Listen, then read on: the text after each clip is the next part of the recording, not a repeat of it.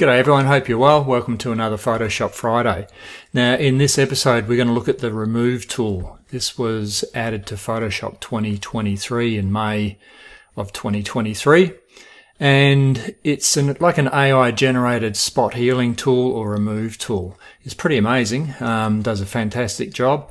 I'm going to show you how you can use it and how I use it in my workflow, which is not actually for removing objects but for tidying things up. Now you will need to be running at least Photoshop 2023 in version 24.5. I'll just show you how to find that. So when you're in Photoshop, just come up here and just have a look at About Photoshop and you'll see the release here or your version. So you need to be running at least 24.5 to have the Remove tool. Now the keyboard shortcut for the Remove tool is J. Okay, you'll also find it obviously in your toolbar. Now I had some trouble when I first tried to find it.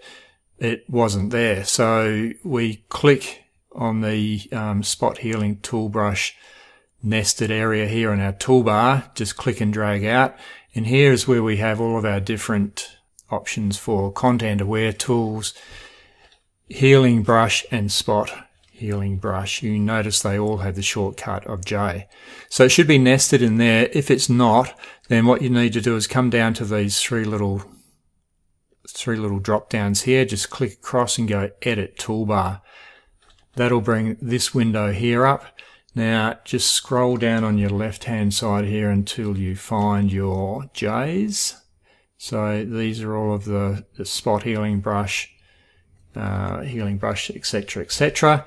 And now on the right hand side you'll find it with an extra tool, so you may have to scroll down. Mine's sitting right here.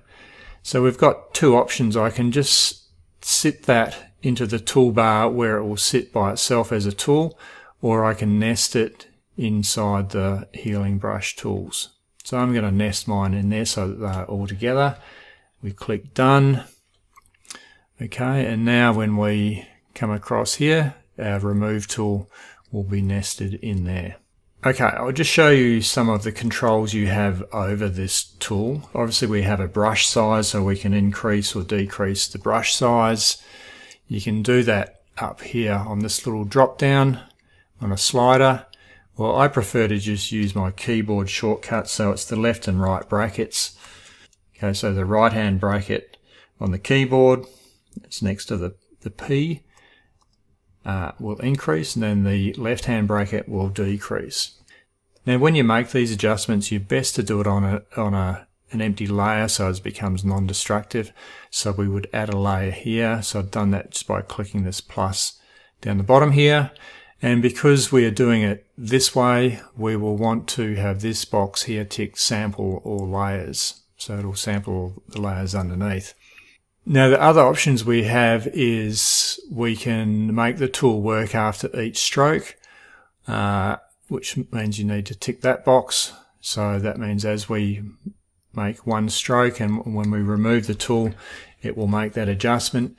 If that's unticked, then we'll make our brush strokes, and we'll need to tick this little tick box here to make the tool work. And I'll show you there's sort of two different ways that I use that. On a larger area, you probably want to leave this unticked, and I'll just show you why, because we can just add to a selection here. So we can make that selection, we can add to the selection as we go along. The other thing you can do with this tool is once you've made this selection, so I selected all of that and decided that I don't actually want that bit up the top, we can come up here and we can now click minus and we can subtract. So we can do a little tidy up. Okay, so let's start with that, and we'll just hit the tick button. Okay, you can see that's done a fairly good job. Now what we can do is just come in here a little bit closer to the tram, and we'll just tidy up this bit here.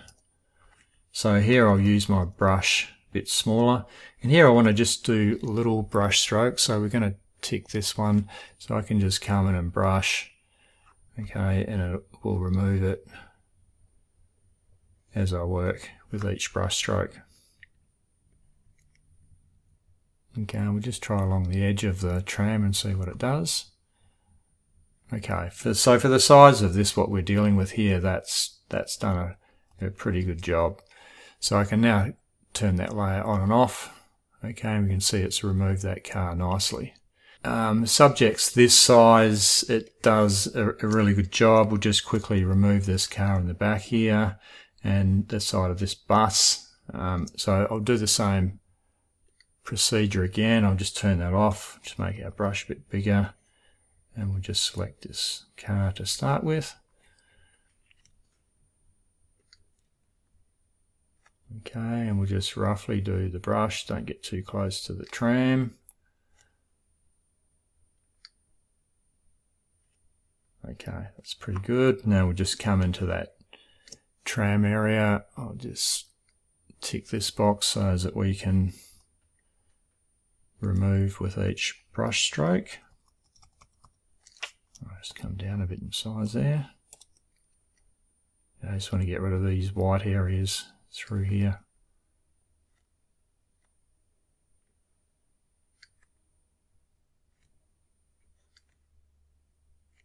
So I think it does a really good job for this sort of thing. It's not perfect along this edge, but it's certainly workable, and that's like on a fairly large area. So I'll just turn that layer on and off. Okay, so you can see it's done a pretty good job removing those large objects. Okay, there is certainly limitations to removing large objects. I'll just show you this jetty. I thought I'd have a go at just taking the whole jetty out.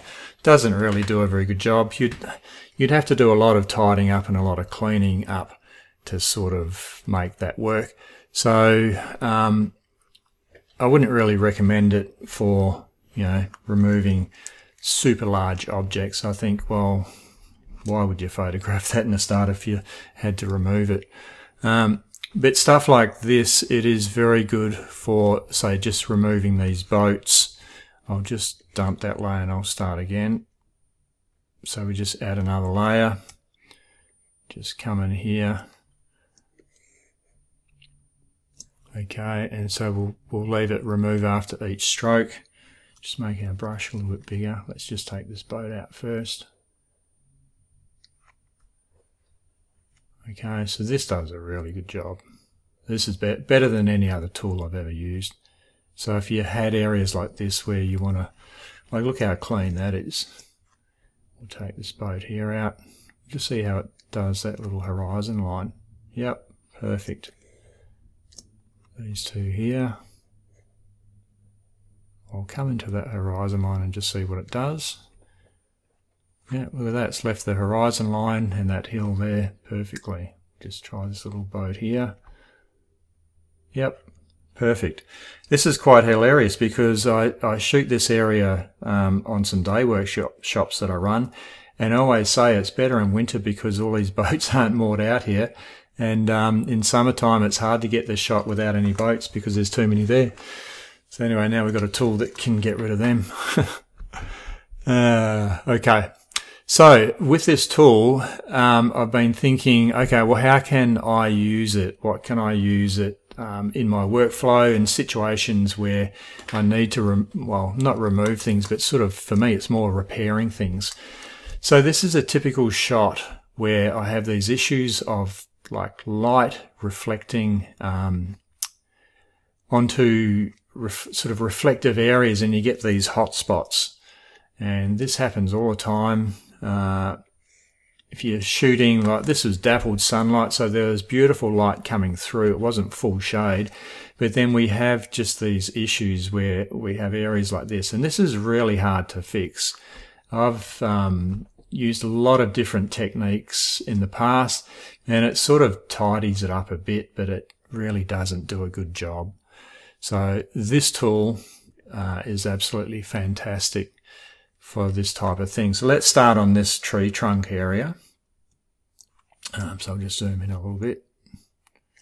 So this I would tackle just this little bit here, and then we'll work on this bit. I won't do the whole area at once. So we've got remove after each stroke. We've got that ticked. So we'll just fill that bit in there. Okay, and we'll just come down into this area. And we'll just start filling that in. I think we can do all of this in one go. We'll just come over this bit here again. Let's just try this leaf down here. We'll see what it does there. So sometimes it does change things, but it's fine. It does a fantastic job. So I'll just turn that off. Okay, so we've just now repaired that area very quickly. Way better than any other way I could have done it. And then the same thing with these leaves here. We get these highlights on these leaves that are just impossible to fix sometimes. And it hasn't done a very good job on this one because it's removed half the leaf. It fixed that one there. See how it filled that one there, and we might have to take this one right out. Okay, we'll just come in here and repair these. This highlight in here.